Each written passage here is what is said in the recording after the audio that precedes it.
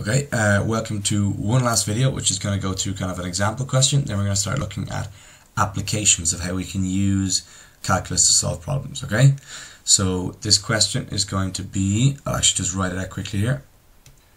Okay, there it is there, so I wrote it out really quickly.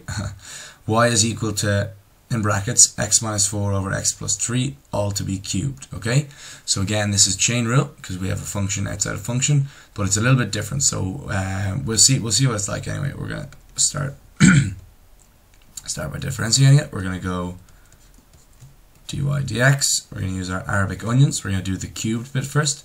It's gonna be 3 x minus 4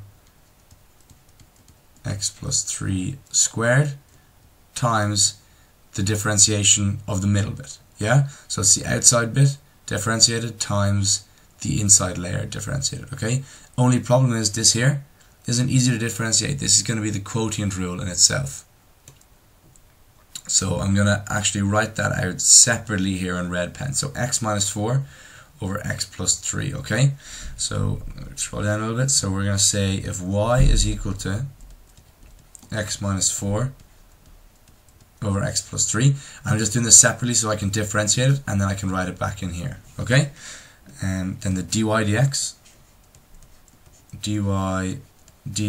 is going to be equal to, okay, so remember for the quotient rule it's going to be equal to u over v. Okay, so remember it's a function with u, or a function with x over another function with x, so that means the quotient rule dy dx is going to be equal to v du dx minus u dv dx all divided by v squared. Okay, does that make sense? So as usual, we're going to use our normal method. So we're going to write out our u's and v's. So if u is equal to x minus 4 and v is equal to x plus 3, then that means that our du dx is going to be 1 and our dv dx is also going to be 1, because if you differentiate 1 or x, it'll go to 1 and then the minus 4 will go to 0, and the same case here. Okay, so if we want to stick that in here, I'll go green just to keep it nice and colorful. We're going to have, let me just scroll up a tiny bit. Okay, scroll down a little bit more. Okay, our v is going to be the first one. So we're going to have x plus 3 multiplied by du dx, which is just 1, minus our u, which is x minus 4,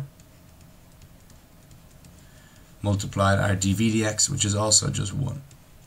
That's all going to be divided by v squared, which is going to be x plus 3 squared.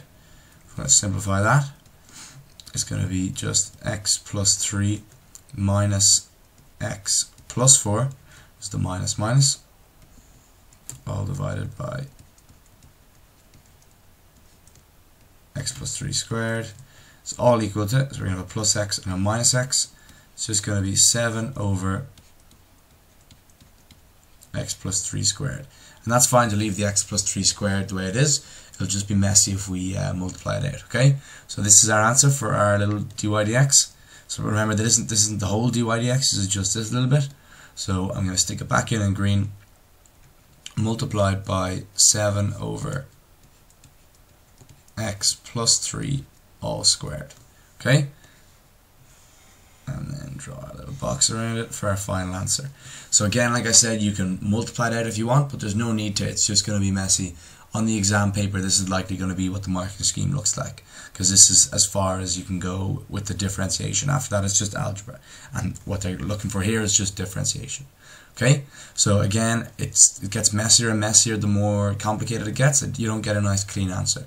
But again, it's like an onion. So you do layer by layer. The outside layer will give you this here, and then the inside layer, differentiating this with the quotient rule, will give you this number here. Okay, so again, hope this helped, and now we're going to start looking at applications of differentiation.